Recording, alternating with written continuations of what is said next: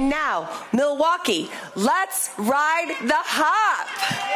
Woo! 1 year ago, Milwaukee streetcar The Hop got off and running on the rails, making its way from the intermodal station on St. Paul to Cathedral Square in the east side at zero cost to riders. It's been a fast year, a busy year. A year later, we took a ride with Mayor Tom Barrett. It's a people connector.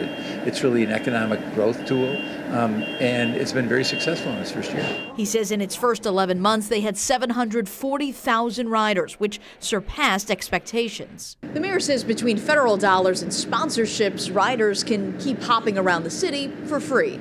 Do you feel like you've had to prove something to the people who, want the streetcar to fail?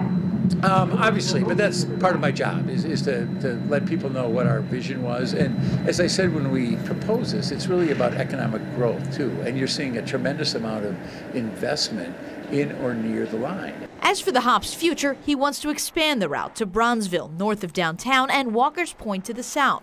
But the Common Council's not on board. The bottom line is that it's already losing money. There's a good chance that taxpayer money is going to have to go to subsidize it.